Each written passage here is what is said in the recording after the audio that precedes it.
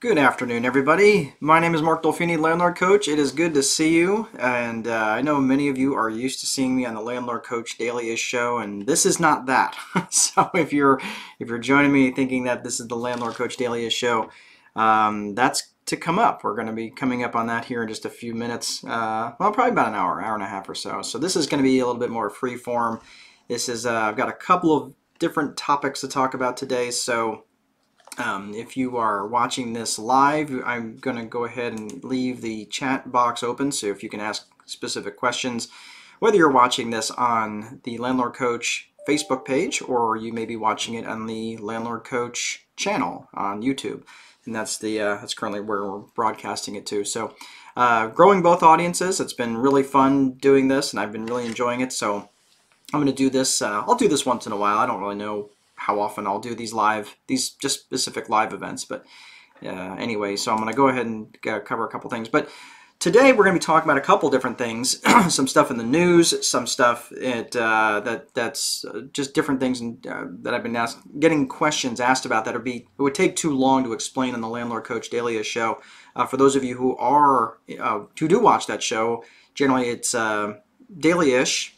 Right? I just don't feel like doing it every single day, but it's a daily-ish show, but that's not what this is right now. But one of the questions that I get quite often is, hey coach, I'm not really interested in managing properties for myself. Like, I just don't have the bandwidth, I don't really have the interest, I don't have the skill set, and quite frankly, some of you have recognized, and you've been listening, I'm very proud of my listeners, that this is a people business. There is no getting around that. And if you're just not into people and you just don't have that in your sphere to listen, again, or deal with people, then good for you. Good for you for recognizing that up front. And you're just like, well, I really just want to turn this over to a property manager and let them handle it. So the question I'm going to be going over today is, there are 5 key operational things that a property manager must do in order to be effective. Now, I am also a property manager, so there's other things that go into this that I have a little bit different perspective, because I'm both an investor and a property manager, so I see it on both ends. So I think I have a unique perspective to be able to answer this. And I know that there's probably going to be some people that are going to say, well, that's not the only 5. All right, whatever. I'm not going to sit here and debate. But these are 5 critical operational things that I think every business, every person that needs to focus on if you're a property manager. So we'll cover that here in a little bit. Also, some other things we're going to talk about today is there's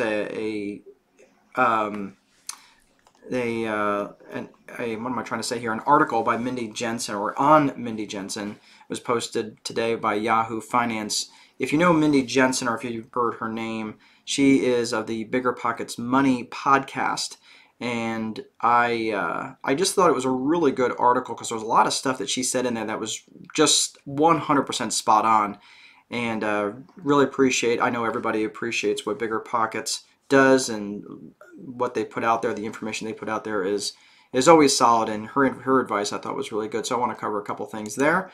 And then there was another article that was put out a couple days ago by CNBC for the National Football League, relating to this running back LaShawn McCoy, who is getting into real estate investing and is taking advantage of opportunity zones. And I really thought that it was a really cool thing that he's doing, and we'll be talking about that here a little bit today. So first and foremost, let's get into the nuts and bolts of what I was talking about earlier on. Was the 5 key operational things a property manager must do. They just simply must do to be effective.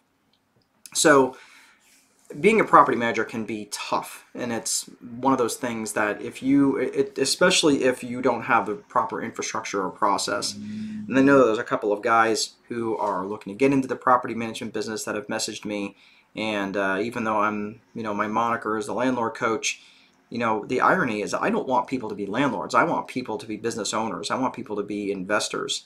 And the more focused you can be on that goal, that's going to keep you out of the operations, and ideally it's going to force you to get people that are going to cover your blind spots, or just things that you can't be great at everything. No matter how good you are, you can't be great at everything. And I'm good at a lot of different stuff, but I'm horrible at a lot of other things. Probably a lot more other things than I'm good at. So I'm great at a couple things, I'm good at a lot of things, but I'm terrible at most things. So when I come to that realization that there's just certain things that I shouldn't be doing, shouldn't be spending my time on, these are some of the things that I had to recognize. Okay, well, what does a property manager need to do, and what are some of the things that I need to step out of and turn these over to other people that are just way better at it. You know, like the person who handles the resident resources stuff, who handles all the collections and the outreach. She's fantastic at her job. The leasing person that we have, she is fantastic at her job. And, you know, my maintenance guy, you know, the maintenance supervisor, he is fantastic at his job. And I need to give those people the tools and get out of their way and support them when they need support. And that's probably the best thing that I can do as their boss, as the property manager, is make sure that they all have the proper tools, right?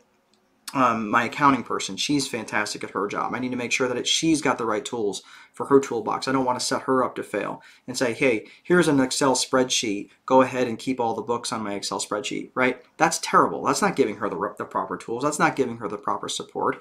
So these are the sorts of things I'm talking about. So in terms of the 5 key operational things a property manager must do to be effective. So first and foremost, I don't care if nothing else gets handled. This has to get handled before anything else pretty much has to get handled, right? And that's number 1, is to preserve property. If you're not focusing on making sure that the property preservation piece is done and done adequately, you're failing your people. Now, there's a lot that goes into this property preservation piece, and I recognize too that this is also where a lot of property managers are set up to fail. So in the early days when I was doing property management, I had just gotten my license and I was growing I was probably getting 20, 30 calls a month for people to take on properties that they couldn't sell or whatever else it was, and maybe people that were buying properties, and I was busier than a one-armed paper hanger. It was absolutely crazy. And the property preservation piece was so incredibly important even back then, even when people didn't have money. But that was one of the things that helped pull me out of my financial distress that I was in back in 2010, 2011, right? So preserving the property was one of the things that was really important to the people that were coming to me, because these were homes that they lived in at one point in time. So let's keep in mind in terms of how this was all going down. It's, 2010, 2011, 2012, properties were really still not selling great. They were selling better than they were back in 08 and 09, but they still weren't selling great. And a lot of times people didn't have enough equity in the property, even if they did want to sell.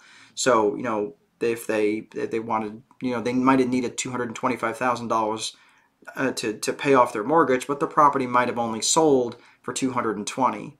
Or maybe it would sell right at $225,000, but with closing costs and everything they would pay to the realtors, they'd have to come to the table with a check for $20,000. That wasn't going to work for them. Everybody was just at that point getting back to work and everything else. So of course, at that point in time, I was the bridge to get them to the other side, to where they could get either the equity paid down on their mortgage, or they would have appreciation of the property so they could get out of it and sell it. So that preservation piece of the property was incredibly important to them, even though if they didn't necessarily realize it.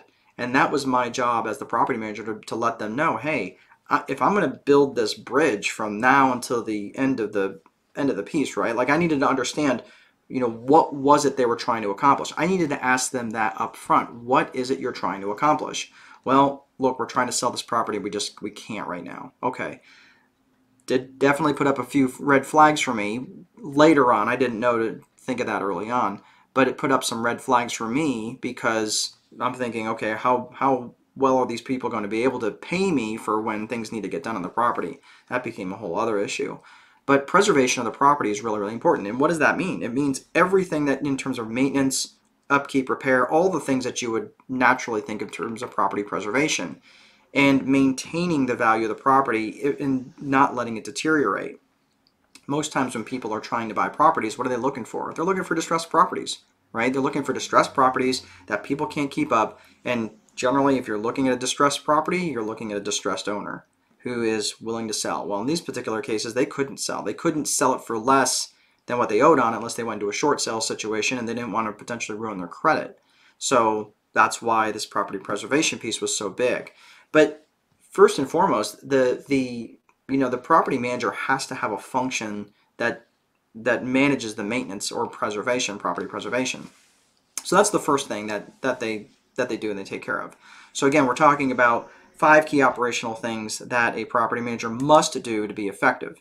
So if you've got questions or comments, you can go ahead and plug them in to the comment section. I'll certainly answer those along the way. So the second thing they do is manage vacancy. Now, there's a couple of different things. Now, this might seem a little bit basic, like, well, how are you talking about managing vacancy? Well, there's actual vacancy. There's where you have an empty property, and you have economic vacancy, where you have someone in a property and they're not paying. So we're going to talk about the actual of management of a vacant property for right now. So the management of vacancy piece, that's a really critical piece to managing the property, because if you've got an empty property is not serving anybody well, right? I mean, vacant properties don't.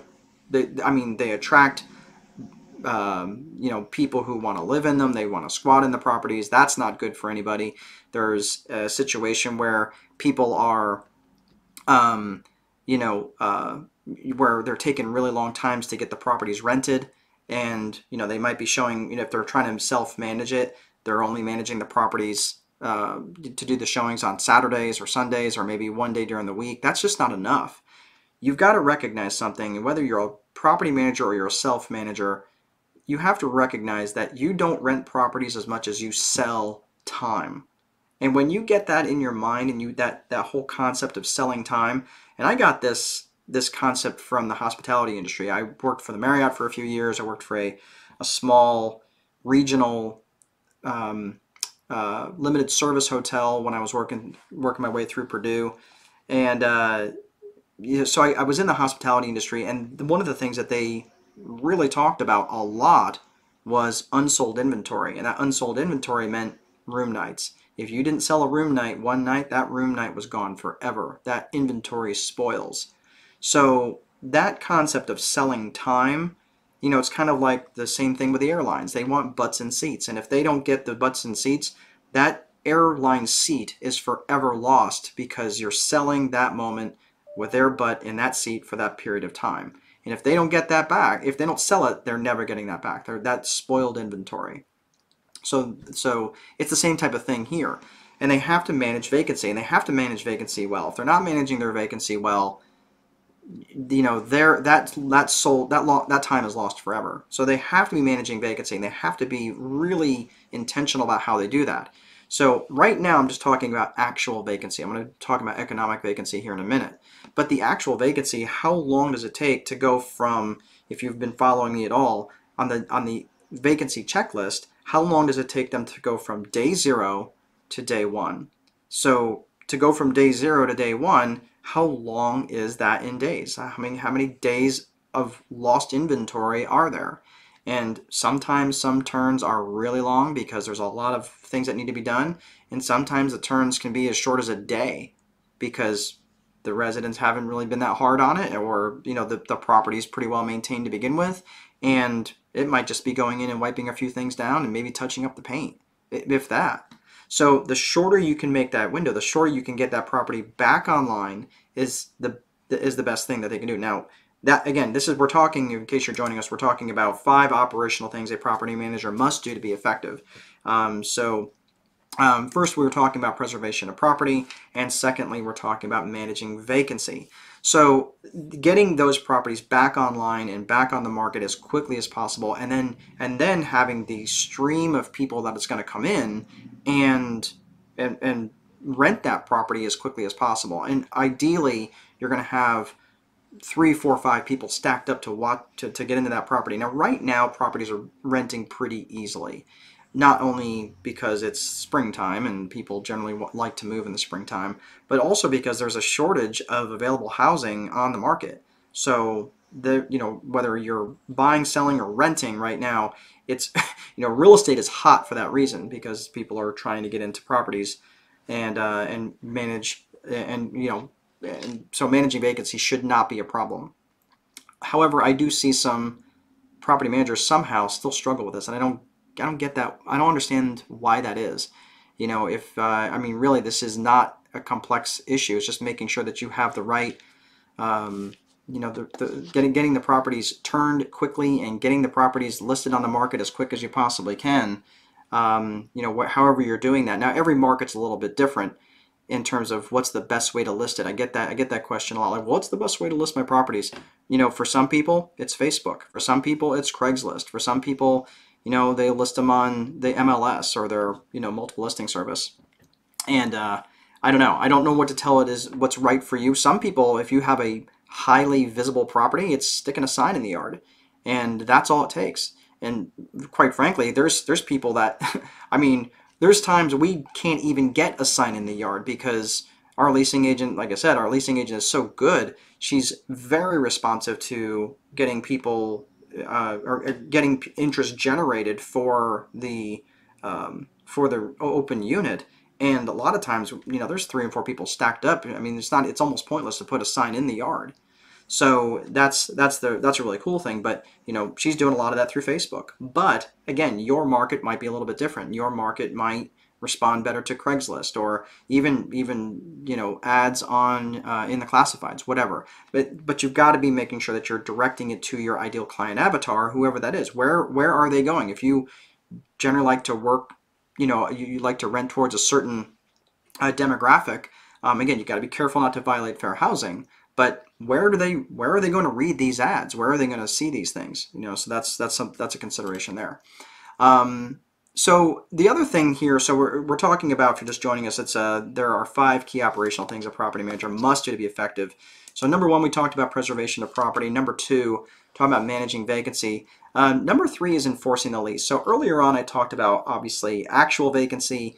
Here's where we're going to talk a little bit about economic vacancy. So the economic vacancy part is actually when someone is in the property and they're not paying rent. Now, obviously, through COVID and all of the eviction moratoriums and all of this stuff that's been going on, this is probably the toughest thing to do right now, because the government has basically short-circuited the free market, and they don't have an ability. It's really, really been difficult for many people in a lot of different markets to file for evictions.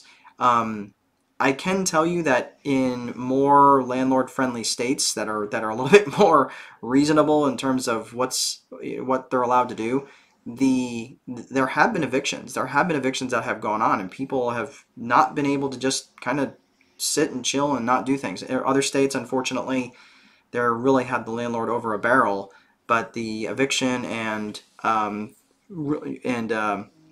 foreclosure moratorium, I'm not sure how this is going to work out, to be honest with you. I don't have a crystal ball, but I realistically, it's very politically popular right now to just keep kicking the can down the road.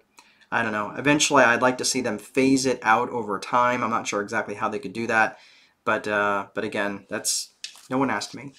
So if they are willing to have that conversation, if you are a politician that has that sort of authority, feel free to look me up. I'm not hard to find, but that I do have ideas on that, but I'm not gonna blow that up right now. But enforcing the lease, I think, is one of the main things that you have to do as a property manager, and you have to do that well, and you have to have a systematic way of doing that, and you have to have a way of doing that so it does not violate fair housing. You need to make sure that it's consistent across the board, which is what unfortunately many individual landlords fail at miserably, because they don't have consistent systems. They're just dealing with whoever is yelling at them the loudest.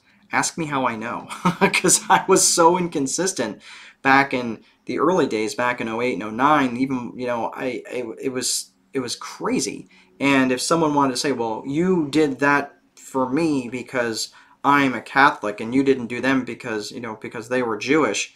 Wait, what? Like, no, it had nothing to do with that. It had just the fact that you were yelling at me the loudest, right? So that's why you really have to be careful about making sure that everything that you do is done consistently, because consistency, as long as it's consistently, I mean, even if it's consistently bad, I can deal with that, but I don't recommend it. But as long as it's consistent, because we can fix it if it's consistent. If it's inconsistent, it's really hard to fix. Okay, So that's number three. So enforcement of the lease, and obviously that's not just payment of the lease, but it's also if they're responsible for mowing the grass and making sure that the furnaces filters are changed out and things like that.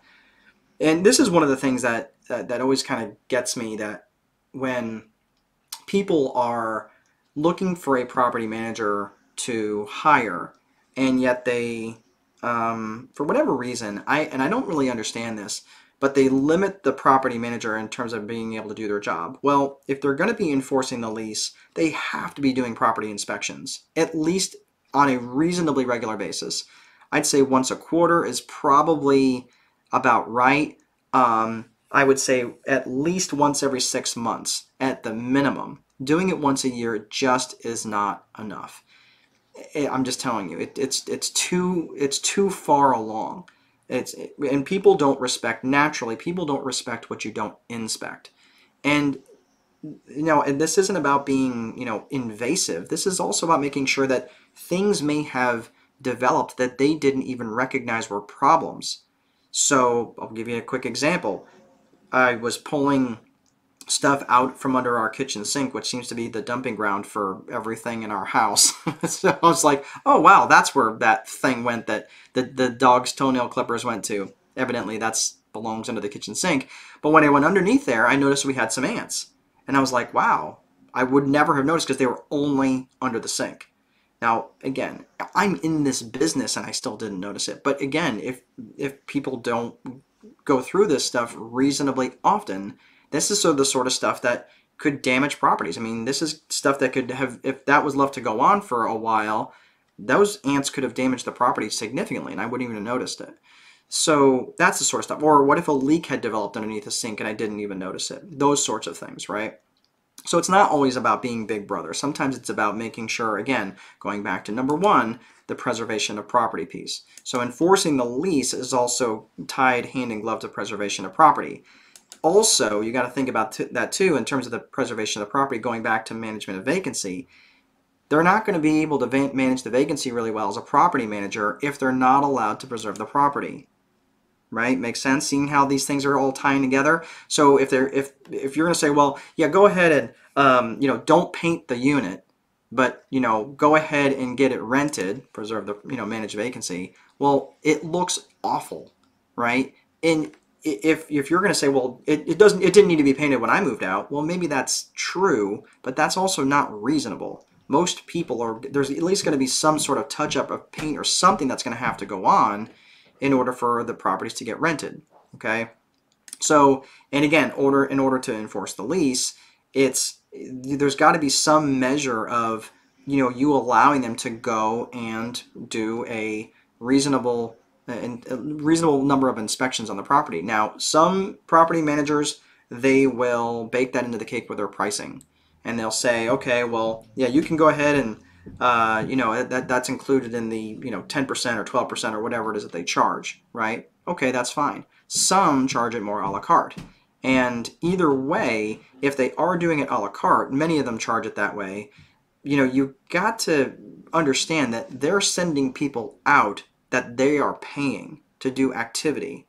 So this is why it's really, really important to make sure that you're budgeting for this up front when you're buying the property. Because if you're planning on buying the property and never having inspections done or never having to repaint it every single turn or those sorts of things, this is where you can get upside down really, really quickly.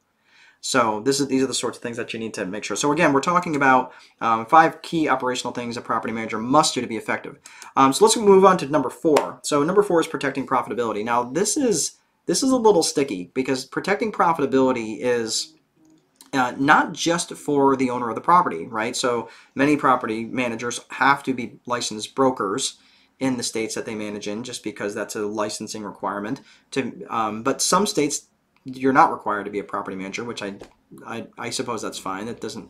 I'm not really sure about that, how I feel about that, but regardless, protecting that profitability for the owner is your fiduciary responsibility. You need to be taking care of making sure that they have reasonable ability to protect their profits, meaning that you're not leaving places unlocked. You're not leaving. You're not putting people in the properties that really have no business being there. So you need to make sure that they're underwritten well and these sorts of things. And also making sure that you're making good, sound, rational decisions when it comes to purchasing.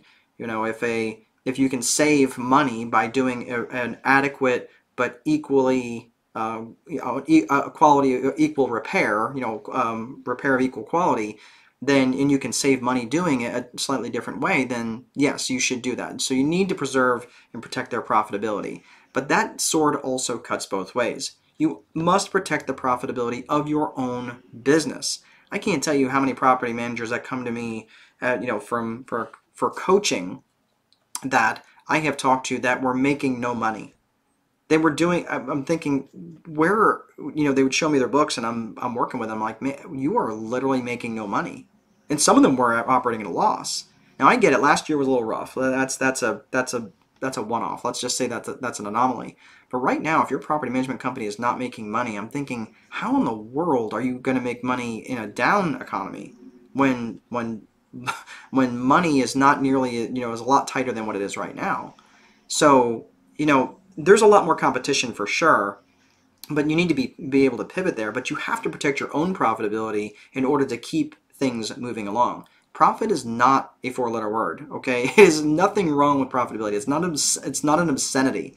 You need profits to obviously pay your people adequately and also make sure that you're continuing in process improvements. So we just recently changed over to a new property management software, which that implementation did not go well, but now that we're kind of up and running, we're probably running around 70 to 80%, where we were before, and we're going to start to see as we continue to roll things out, we're going to start to see some synergies and some better things happening with this new software. But that was awful. Like it took a while for that to happen, but we wouldn't be able to do that if we didn't have profits. We wouldn't be able to do other things if we didn't have profits with the property management company. So the profitability piece does run both ways. You have to be mindful that your property manager has to make money, and to expect them to do everything for 10%. Like, well, what do I pay that 10% for? Well, generally that's just you're paying for their infrastructure. You're paying for their website. You're paying for them to keep the lights on. You're paying that part of that goes towards paying their staff, right? You can't expect them to do showings and maintenance and pick up your laundry for the 10%. I'm sorry, it doesn't work that way. That 10%, be specific. Find out what specifically that 10% covers. But again, there's nothing wrong with them making money as long as you're also making money. And if you're not making money because your property is over leveraged, that is not their fault. That is your fault. Okay, so either you spent too much money on the property or you over leverage it or something else. So again, we're talking about 5 key operational things a property manager must do to be effective. So let's run through those real fast. Number 1 is to preserve property. Number 2 is to manage vacancy. Number 3 is to enforce the lease. Number 4 is to protect the property. And then we're going to come to number 5, and we're going to wrap this section up, is to communicate. They have to communicate. And this is communication in all various forms. They have to communicate not only to the residents, they have to communicate to the owners, they have to communicate to the vendors, and sometimes they have to communicate to the municipality or whoever is responsible for overseeing the laws and ordinances and building codes and things like that. So they have to communicate, and they have to have a communication piece. Most times when I see we'll get an investor that comes to us and they want to switch property management companies. Now again, most of the property management companies here in this town have been doing property management for a while. They've been doing it for a while. We all know each other. I would like to think we all at least have some level of respect for one another, although that seems to be going out the window lately. But that sucks because I've got a good relationship with many property managers here in town, and we don't dog one another. We recognize how hard this business can be, and one person can just absolutely wear you out. And if you're not careful, it just can start down a rabbit hole of just bad stuff. But I recognize how difficult this job can be, and I'm not about to entertain somebody if they come to me and say, hey, I'm with so-and-so, and they just don't communicate. They're terrible. They're the worst. Well, what issues are you running into? Because I'll be honest with you, when I hear that people are that the property manager is bad at communicating. Well, what specifically do you mean? What are they bad at? And they might say, well, I expect them to drive by the property every single day and then give me a phone call on terms of the status of the property. Okay, that's not ever going to happen by anybody consistently ever, and nor should it. You don't need that level of communication. I had one guy who I happily sent down the road because that was his expectation, that we would drive by the property a couple times a week and let him know that the property was being mowed and maintained. Okay, that's fine. That's not for me. That's not a good customer for me, because there's no way I could do that and not charge him for that. Because, okay, fine. So he found a great property manager in his mind that was going to do it because they lived in the same neighborhood and was going to drive by the house every day, and that worked for him. And that was great. I'm glad that he found somebody that would work for. There's no way in the world I could have possibly managed that. Now, I don't know if that property manager legitimately called and let him know twice a week that the property was still good. I don't know. I have no idea if that was going to be, again, hopefully they had something consistently set up so they could do that, in an automated way and not basically create a horrible job for yourself. But the communication piece, why this is a struggle for so many businesses, and I believe this is a struggle for a lot of businesses, not just property managers, but because they have limited infrastructure and limited process, this piece, communication piece always falls apart with when you have bad infrastructure and bad process. It's just the nature of it. Let's go outside of the realm of real estate for just a second and think about when you've had bad service at a restaurant. Okay, think about it for just a second.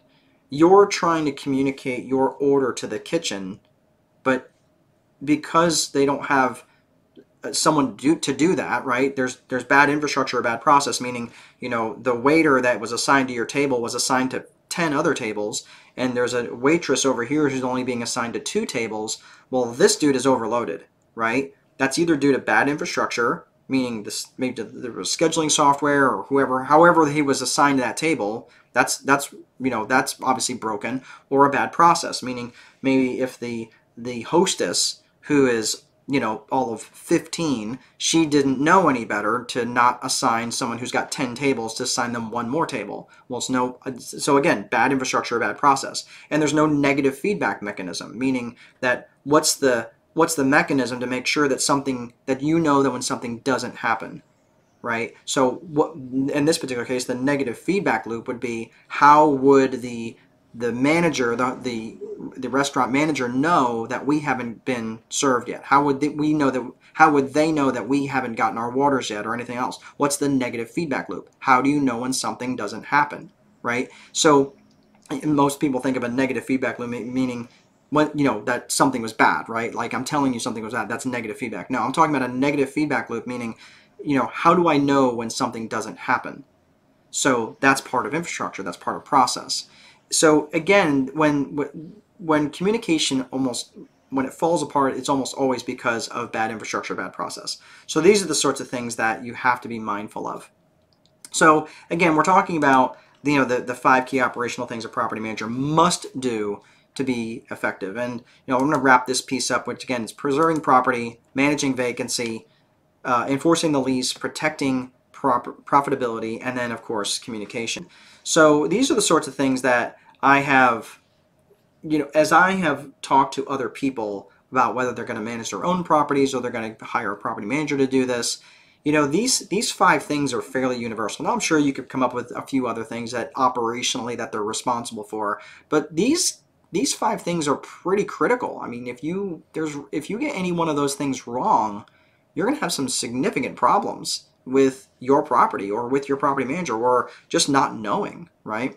So that's we're going to go ahead and leave that there and move on to the next piece. So if you've got any questions, go ahead and you can post them in the comment section. I'll be happy to answer anything for you.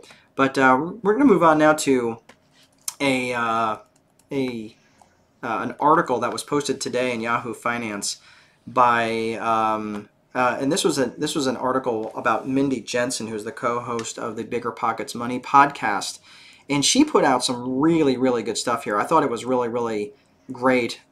Some of the things that she was saying about just some different pieces of advice that I thought were just really, really fantastic. So I'm not gonna read the whole article here, but it was just a couple of things that I thought were really good. Now, a couple of things that I didn't necessarily agree with, but again, I'm not gonna beat her up because this, I mean, she's obviously been doing this forever.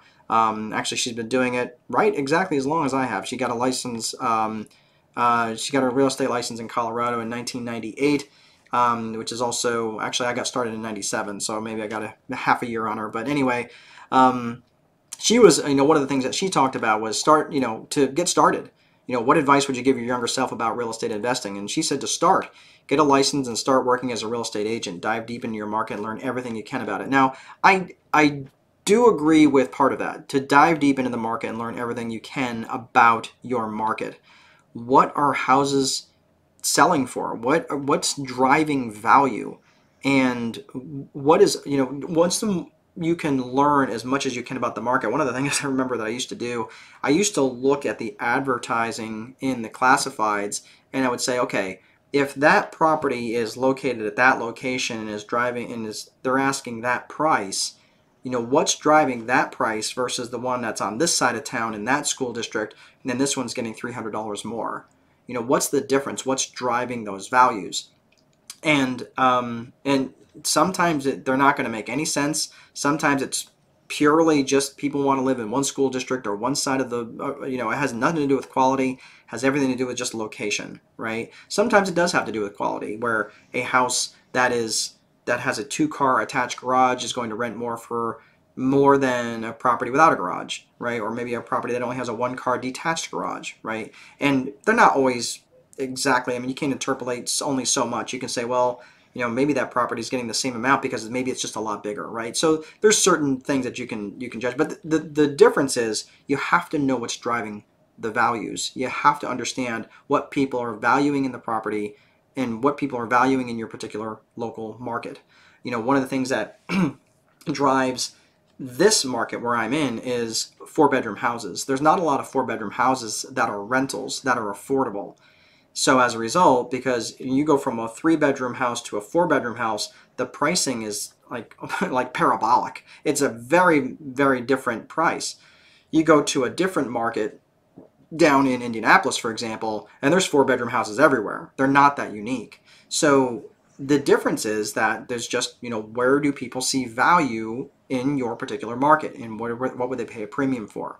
So that's just different. So another question she was asked is, what are the biggest mistakes people make when it comes to real estate investing?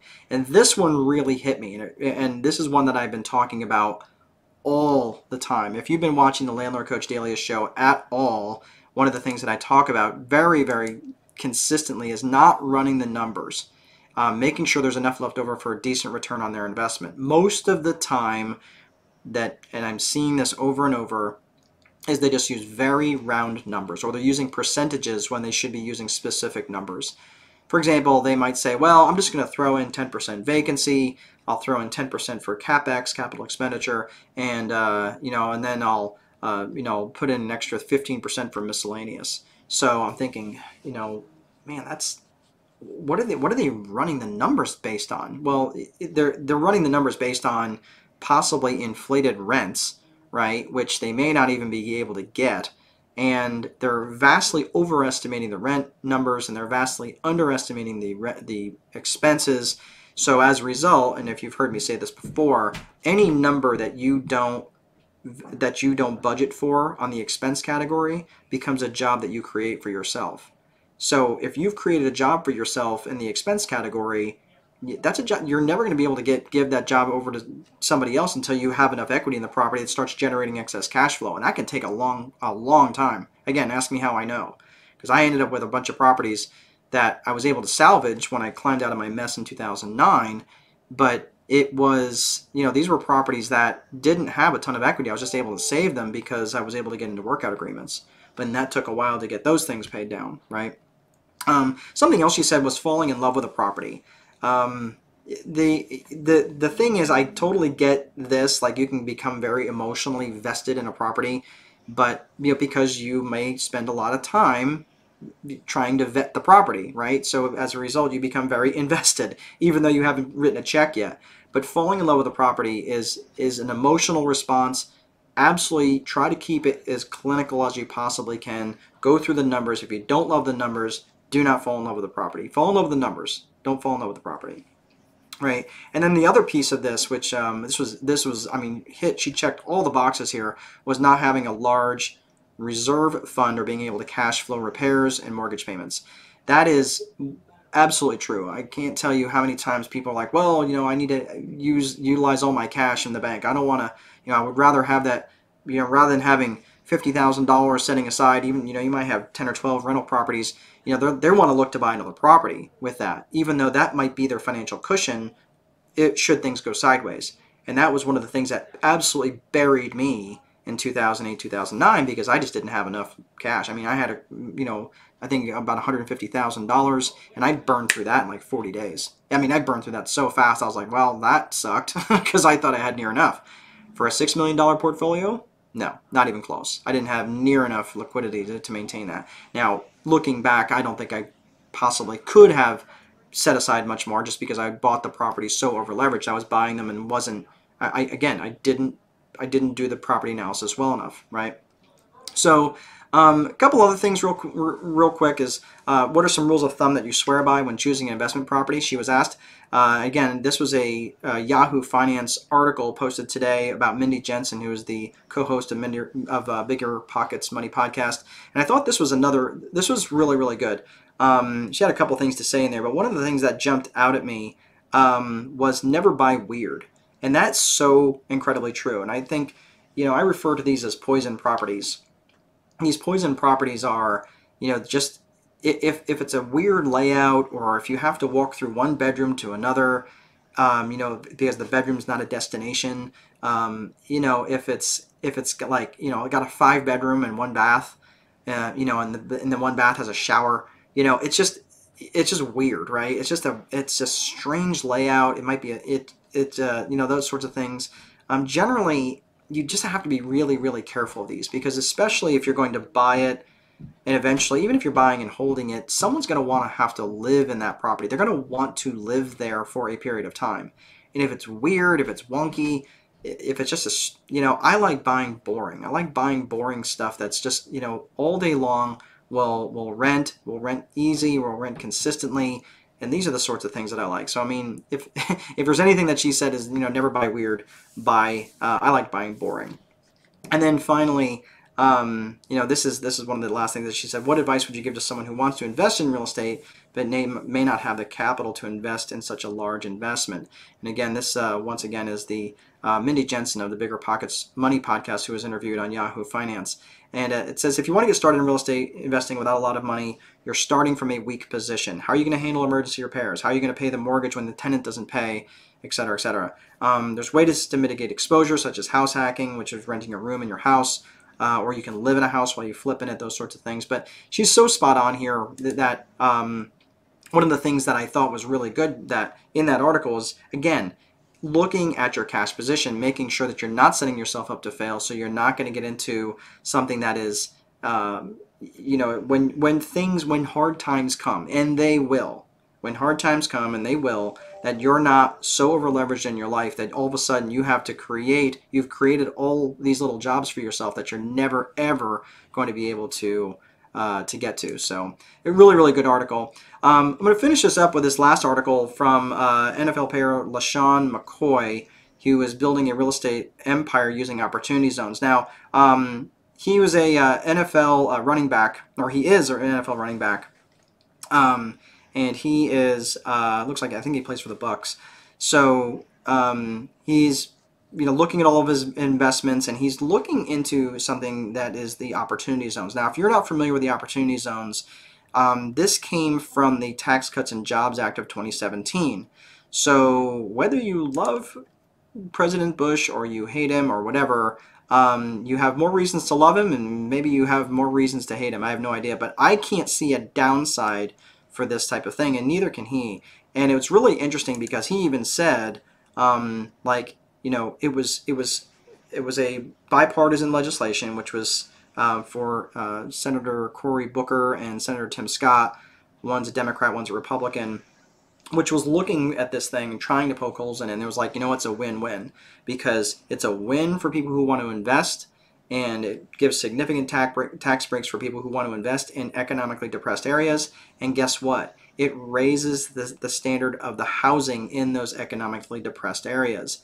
This is a win-win across the board. So it's really, really good legislation. If you are not familiar with it, I'll go ahead and post this website here.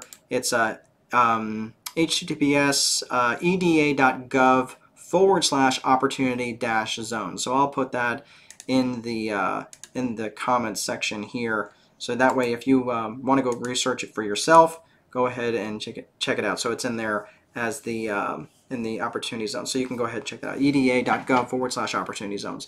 And it's really, I was really impressed by the way that he saw through the politics of it and was like, you know what, you know, even though he was trying to say, okay, you know, and I don't know which side of the aisle he landed on, it doesn't really matter, but it was really interesting because he was looking at it saying, you know, what's the downside to this? And they're like, there really isn't one. Everybody wins here, and it's such good piece of legislation.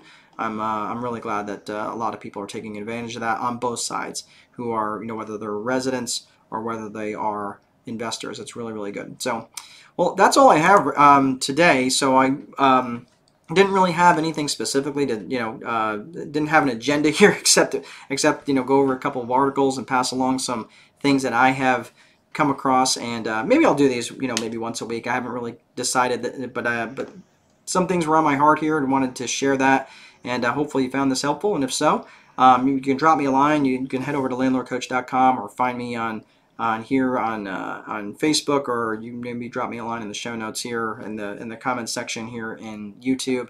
But either way, it's good to be out and you know, just sharing these different things. Lots of really cool and exciting things that are going on. So really cool. I'm going to go ahead and sign off, and I will see you guys next time. And I'm going to sign off the normal way I sign off is, if you don't place a value on your free time, someone else will. But most important, there is no amount of money that will make time irrelevant. Have a great day, and I'll see you guys next time.